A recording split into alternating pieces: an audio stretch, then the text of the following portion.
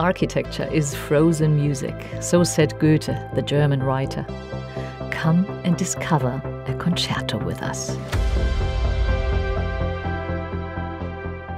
Hello, I'm Katrin Foerster, and today we cross the Atlantic to Montreal, Canada, to view a remarkable building that mixes business and pleasure.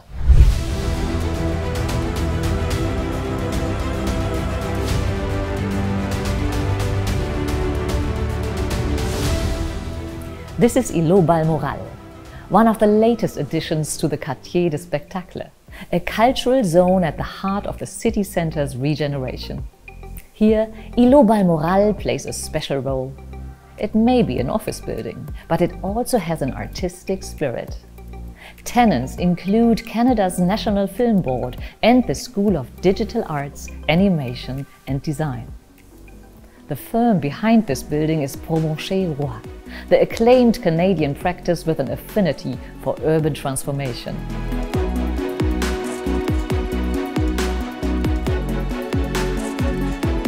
Architect Eugenio Carelli led the project, overseen by principal partner Claude Provencher. Claude mentioned the importance of the first step in the process, research and analysis. The team started by building a mess of data, then progressed to scale modeling.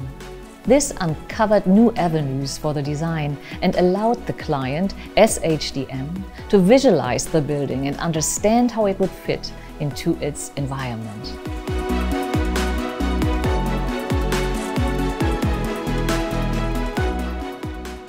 The result is quite literally a building of two halves.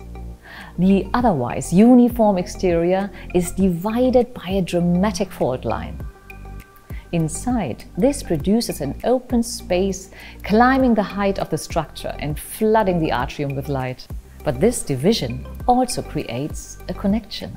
The atrium is a walkway from the metro station to the public square, giving commuters and tourists a direct link between traditional Montreal and its cutting-edge creative side.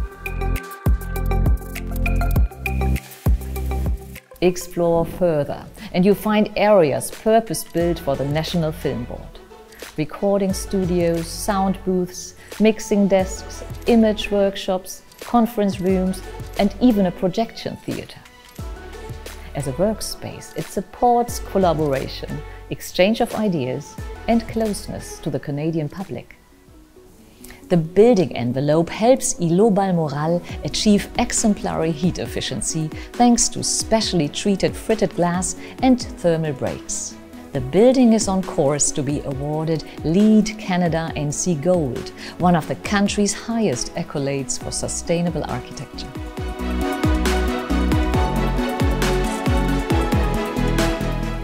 I am proud to say that ABB solutions are found in this building in form of an emergency lighting series. Reliably and efficient, these lights take care of the well-being of occupants when needed most. With this building, Provencher Roy have shown their mastery of contradictions. Îlot Balmoral is at once professional and playful, scientific and creative, simple and complex. It always feels fresh and vibrant, not just to visitors, but equally to those who work there every day.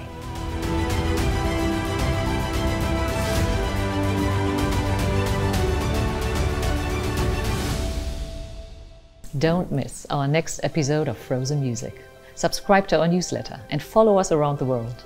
Until then, stay safe.